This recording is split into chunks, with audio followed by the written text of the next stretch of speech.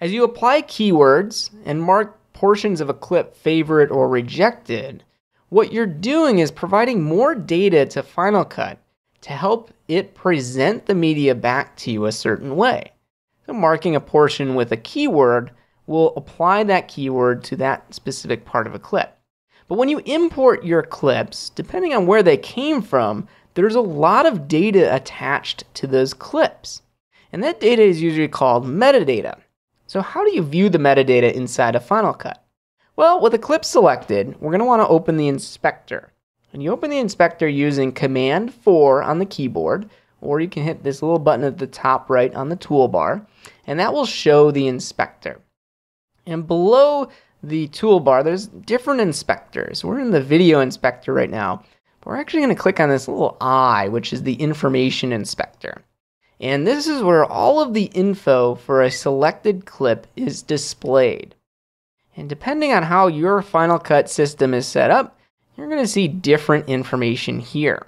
So with our clip selected, and I've just selected this one, which is the name of this clip is 465.4. So that's the name of a clip. We can see the date it was modified. I see notes, all kinds of information here, right? So this is all metadata that's applied to a clip. And for some editors, they really like to see this information. For others, it's too much and not anything that's helpful to you. So hopefully I can break up the inspector for you and make this a little bit more useful. So let's go down the list here. So all the way at the top of this inspector is the name of the clip. And on the right side of it, you're going to see the duration for this entire clip. So this clip is 2 minutes, 55 seconds, and 7 frames long. We can see that its frame size is 1920 by 1080, and it was shot at 24 frames per second. That's what the 24p is.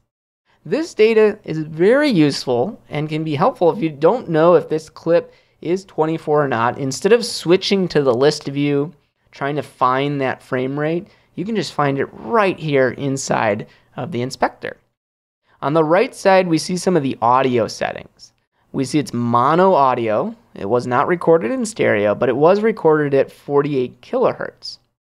We can see below the frame size, the color space this was recorded in, which is Rec 709. So I know it's not an HDR clip because it doesn't have any high dynamic range options there. So that's some of the basic information for a clip. Below that, we're going to see a view that shows us all types of information. Now this view is going to change depending on what you have selected. So all the way at the bottom of the inspector, notice where, for me, it says extended down here. This is the view.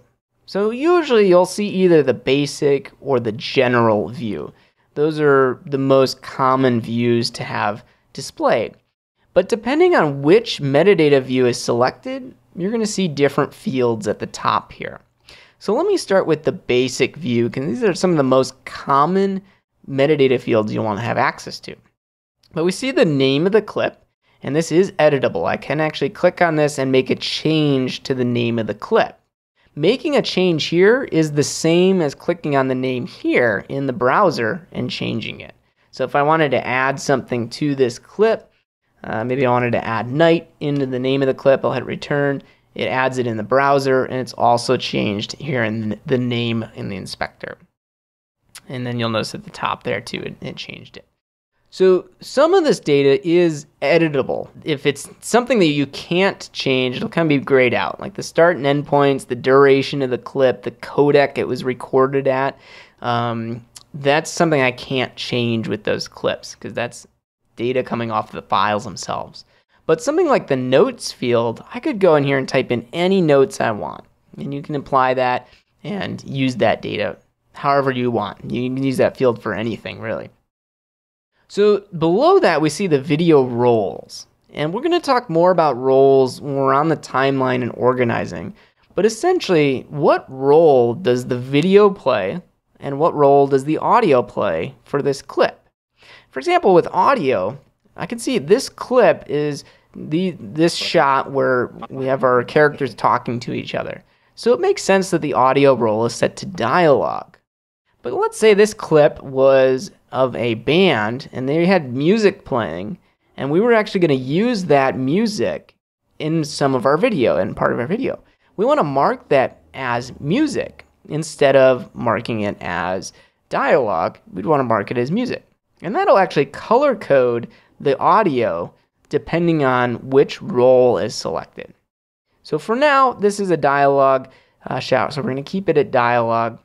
Same thing for video, it's just a video, so we're going to keep it as that role. But this is one place you can see what role this clip has been set as, and a place you could go in and change it. So we saw some of the metadata for the timing, the audio channels are here. We even have a camera name if we wanted to name this specific camera. And if this is a 360 project, if you're working with VR content that's 360 degrees, you have options to change that in here as well. We won't be looking at that too much, but it is there as an option. So that's the basic view. What about the general view? The general view includes some things that I really like, which is the reel, the scene, the take, the angle number, all this stuff for cameras, which can be very helpful. So we named using keywords the scene name, but we can actually go in here. I'm going to click on one of these clips and then use Command A to select all of the clips. And I'll see I'm inspecting 165 items. And I can actually go down here and then type in the scene name. So I know this is scene 1. I'm going to call it scene 1. I'll go to scene 3 here, Command A to select them all. I'm going to call it scene 3. Go to scene 4, do the same thing, click on one of them, Command A. I see multiple things are selected, and I'm going to do scene, this is scene 4, hit return.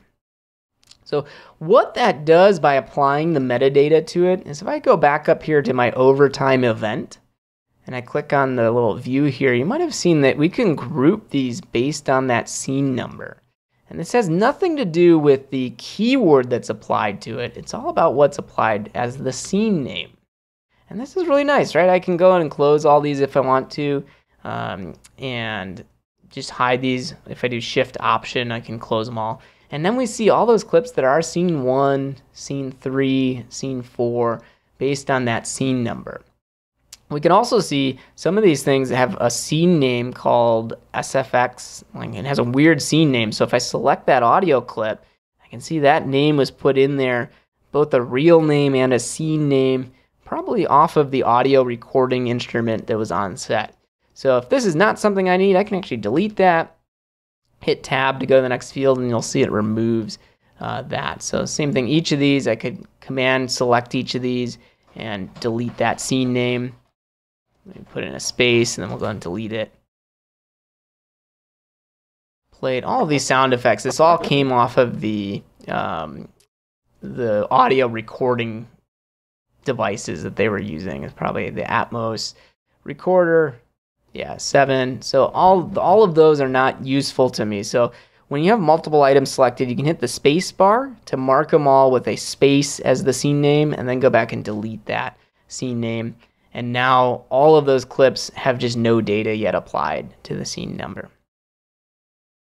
So it might be a little bit confusing, but that's one way to use metadata to kind of group your clips and applying that data here in the inspector. So those are a couple of the fields there. Now, the next thing, I don't want to dive too much into this and show you every little thing, but we did look at the bottom here how you can change between these different metadata views. You can also go in here and add custom metadata fields. And when you do that, you can actually name these fields anything you want and apply a description. And I'm just going to call this test for now and hit OK. And what you'll see is we actually have a custom test metadata field listed here. So if there's data that you're applying maybe into the notes, you can actually go through and apply it to a custom metadata field instead of to the notes themselves. So for example, in this audio clip here, they actually put a note that says overtime day 3. So you might want to have a date recorded, which day the recording actually happened. So you can add a custom metadata field. We'll call it shoot day.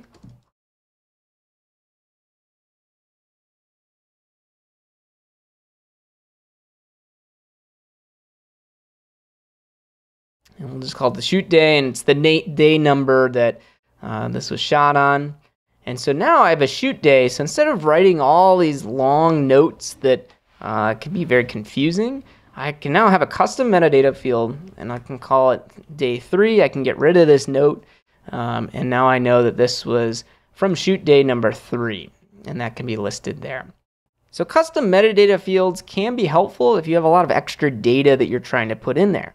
Many editors don't, so don't worry if this doesn't seem useful. Many editors don't find a need for those additional metadata fields because there's so many included on the list here.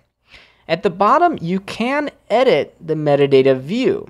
So if you want to edit what's being displayed, hit Edit Metadata View. You'll get this Metadata Views window. We can see each of our various options, and then these are the views on the left column. And on the right side, we see all of the different parameters that are available.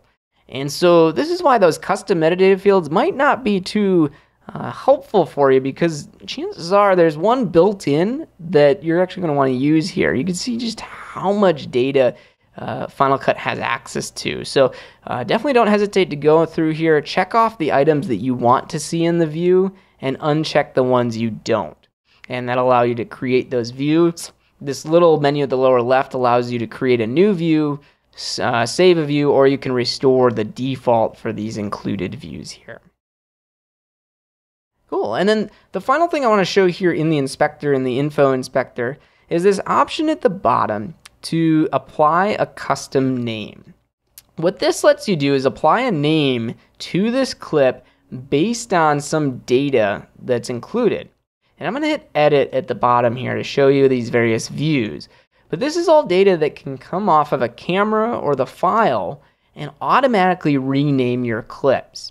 So if you're used to recording on a camera, you might have seen something like file 003 or some various names that the files are actually called coming from the camera. And a lot of that is very useless information. So if you have names back here, like we have names that are set up for scene 4, and I believe it's shot 65, take 3.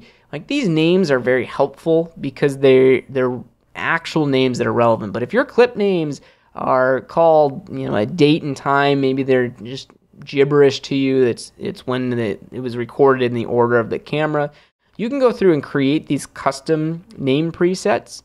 And then all the files will be renamed based on the data that's used. So right now, this was clip date and time.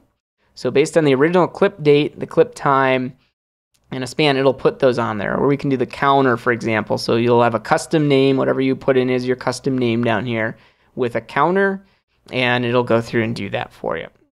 So all kinds of options there to rename and apply custom names to clips, and that can be done here in the inspector of Final Cut if you want to get to that level of organization of your clips.